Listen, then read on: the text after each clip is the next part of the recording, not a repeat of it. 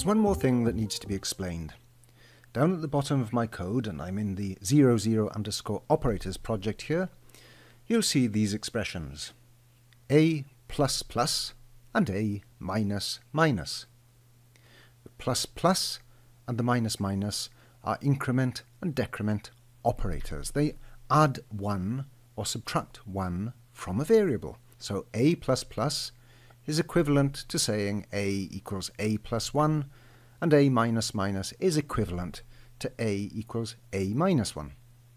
Now, you've seen examples of the plus operator before. Here is a file from step 2 of this course. I've used plus to increment the value of the loop counter inside a for loop. Now, I'll explain loops later in the course, but for now you just need to understand that when you see I++, the value of I is being increased by 1. Let's go back to my main sample project.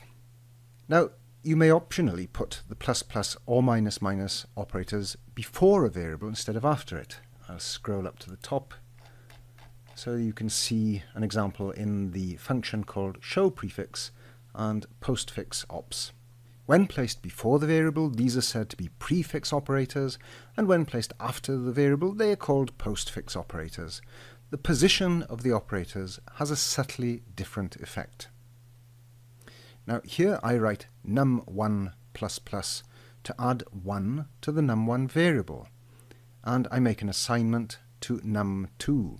What happens here is that the num2 variable is assigned the value of num1 before its value has been incremented. In other words, this expression says assign the value of num1 to num2 and only then increment the value of num1.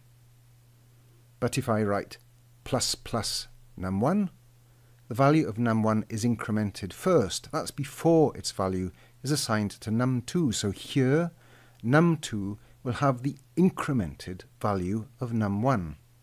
You can see this by running the code. So that's what I'll do now. And here are the results. So here, the existing value of the num1 variable, which is 10, is assigned to num2. So num2 has the value 10. And then num1 is incremented so that num1 has the value 11.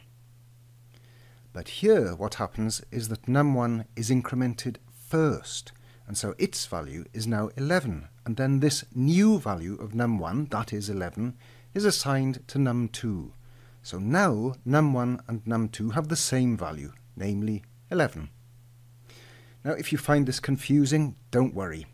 As a general rule, I would recommend that you stick to using plus and minus as postfix operators, that is, after the variable.